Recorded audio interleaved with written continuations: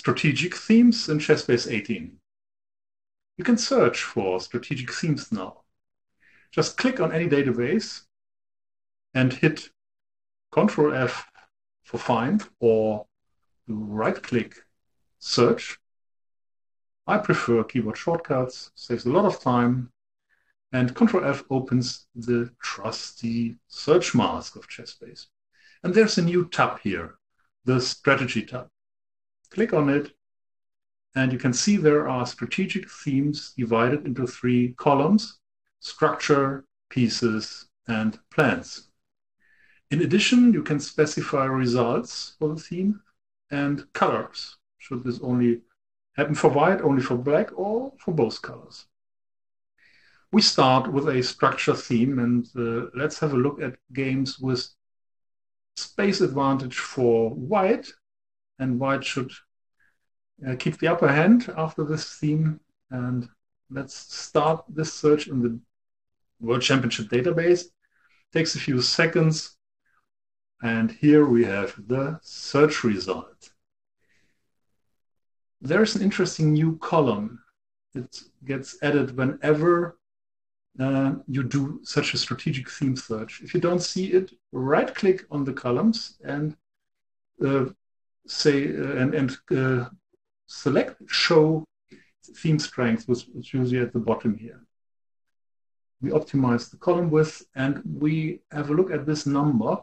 It's an arbitrary number. It has no meaning at all. It has the only meaning to sort the games by the strength of the strategic theme in the game, because the theme can be more or less significant, and every theme has a little evaluation function expressing the strengths of it. Okay, we searched for space advantage. Maybe we can look at this historic game here. And I think the board position, ChessBase automatically jumps to this classification position. And the board position, I think, satisfies this condition. Space advantage for white, and the result also is advantages for white in the end.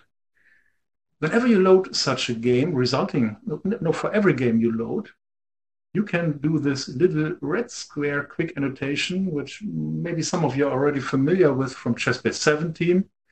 It detects sacrifices in the game and inserts diagrams, interesting positions. And in ChessBase 18, it has been enhanced by annotating the game with all significant strategic themes the program finds in this game. And the power of the feature is that it answers without delay. It's no longer analysis. And then you can see now a lot of different strategical little annotations here. And we are here at King G8. We had this space advantage for white, the position we had before. But there are also other annotations. We start here with closed position. Obviously, the position is closed, and the black bishop is bad. After 27 c takes b, we have queenside play, sure. We have weak pawns, black, backward, and isolated. We have a passed pawn for white. This is the trivial. Space advantage you already know.